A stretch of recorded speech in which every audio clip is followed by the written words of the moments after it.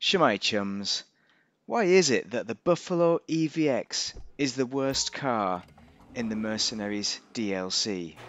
It's not because it costs 2.13 million, but it is something to do with the Imani-tech armour.